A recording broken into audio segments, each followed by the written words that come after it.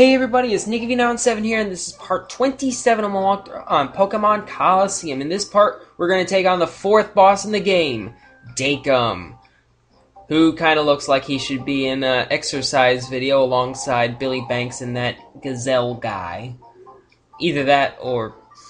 yeah, that's pretty much the only thing I can think of that he would actually be good in, except maybe a martial arts epic. A B-grade martial arts epic at that, but still, you get my point. Anyway, I missed the last thing, so anyway, let's go. This is what happens to stubborn oafs who don't do as I say! Punch! You treacherous swine, how could you refuse to battle? Treacherous, did you really think that a worm like you could win? All you had to do was hand over the time flute without making a fuss. It's your own fault for getting hurt. Since you're not cooperating, I have no choice but to haul you off to Ian's lab. Hiya. Who are you? What are my underlings doing? That outfit of yours. You must be the troublemaker who messed with Scrub in Celebi's forest.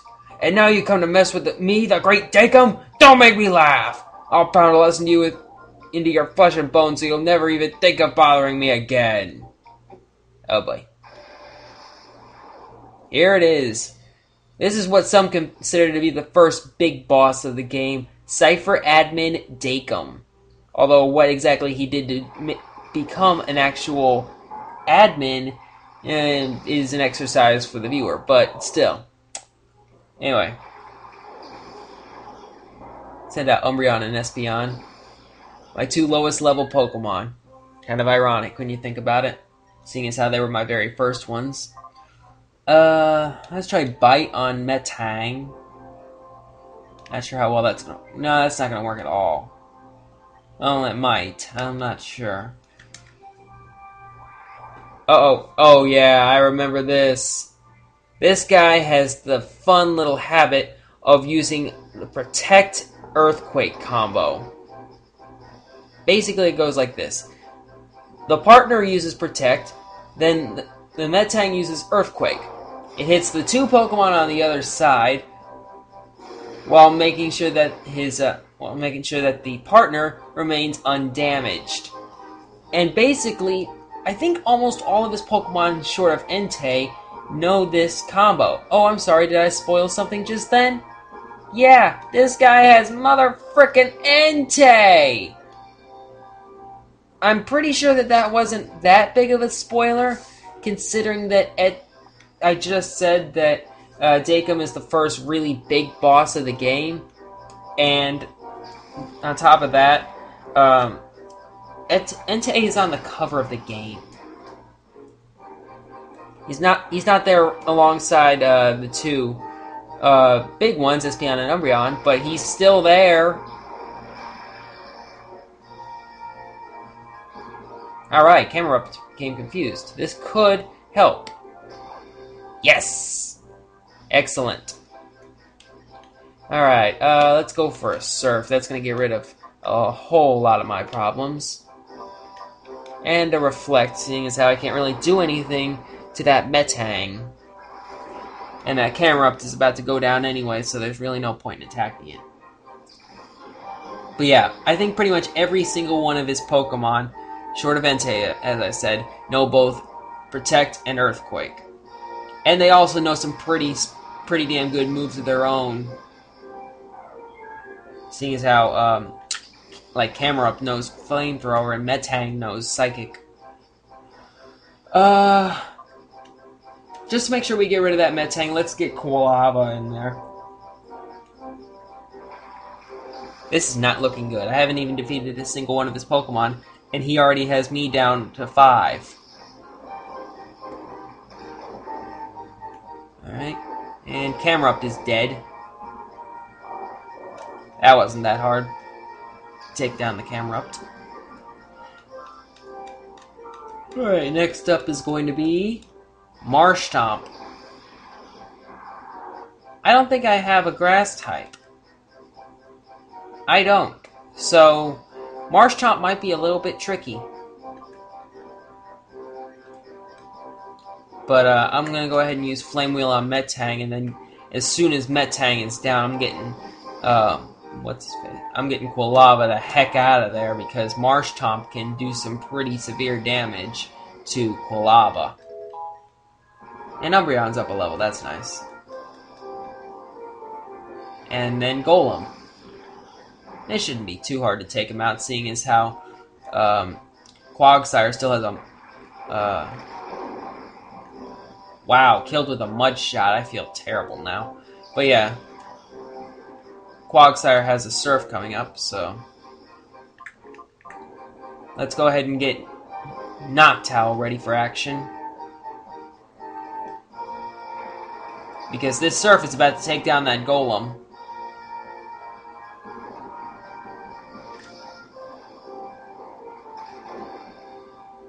What? That's a little shocking, I'll admit. But, just to get him out of there, let's use Steel Wing on Golem. That should be plenty enough to... yep, there it goes.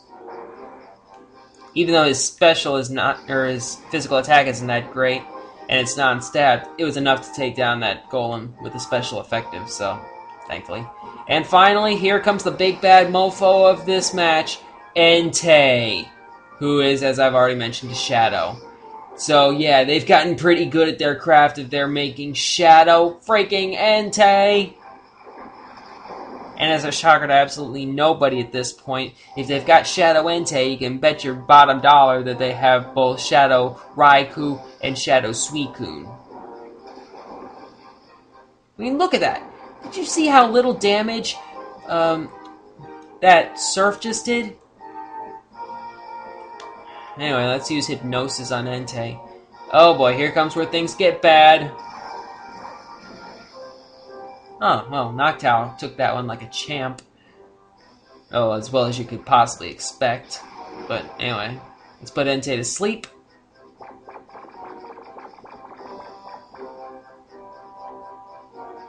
I actually don't know why I haven't put in Ampharos yet. I guess... well, Quagsire's doing a pretty good job of whittling down Entei's HP with Surf. I mean, look at that. That's going to be a perfect move. Alright, now is the time to switch out Noctowl to Ampharos. There's a plan that I actually have in here somewhere, but I honestly don't think that it's... like, I haven't planned any of this out in advance. This is pretty much on the fly. Good, Entei's still fast asleep.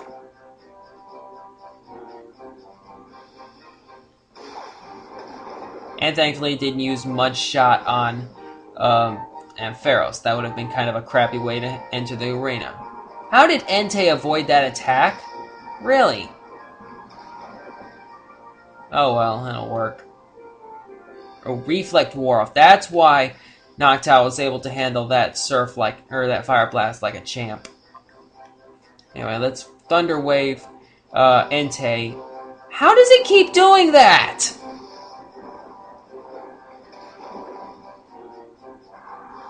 It is a wall of water coming at your face. How does it do that? Alright, well, Entei is still fast asleep. So, Thunder Wave's not gonna work. Now I'm worried. I'm gonna start using Mud Shot because there is no effing way that I am going to actually use Surf and risk killing it. Whew! That was a little bit more effective than I'd hoped. But hey, I got the speed drop, which is quite nice. Now, let's start chucking Ultra Balls. I only have 4. Joy to me. This is not going to be good. But anyway, we'll also keep using Thunder Wave just in case Entei does wake up. Which by now it's pretty much... it's kind of overdue for it. And there it is. Entei use Fire Blast. Oh boy. And it smartly used it against not Quagsire. So, well done. But this should probably hurt it pretty well. What else can I do? There's nothing that I can really do with Quagsire, so I guess I'll just use him to keep throwing Ultra Balls. With Ampharos, there's nothing else I can really do either. I don't want to risk Thunder Shock. So, do I have any revives? Wow, I have no revives. Kind of surprising. But,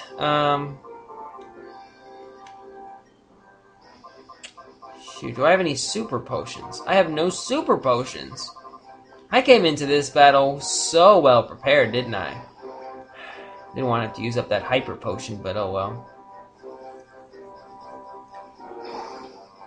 Alright, let's try Ultra Ball number 2. What are we at on time? Just under 11 minutes without the intro. Holy crap, I caught Entei on the second try! And for those of you wondering, I don't think I'm going to use him on my team since I already have a solid fire type in Typhlosion coming. Gah, you meddlesome pest! That actually went much better than I could have hoped for. The way you handled those Pokemons with your audacious skills. Who are you? Hey, there's Scrub. And somebody else. Master Dakim. Ah, Scrub. You were hopelessly outclassed against him. You had zero chance of winning. I'm pulling out for now. You go to Ian's lab and help out there. As you wish, sir.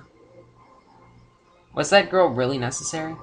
This isn't over yet. Stronger Pokemon are being made even now. You better get serious about your training your Pokemon for our next meeting. Ta-ha-ha!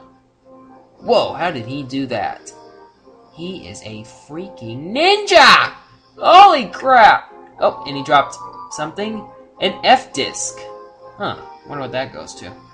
We'll find out in the next part, since we're kind of running low on time. In the next part, we're going to talk to that guy who's unconscious over there on that kind of precariously narrow bridge. So, yeah, this has been Nicky B now. Instead of saying thanks for watching and stay tuned for part 28 of my walkthrough on Pokemon Colloseum. I will see you next time.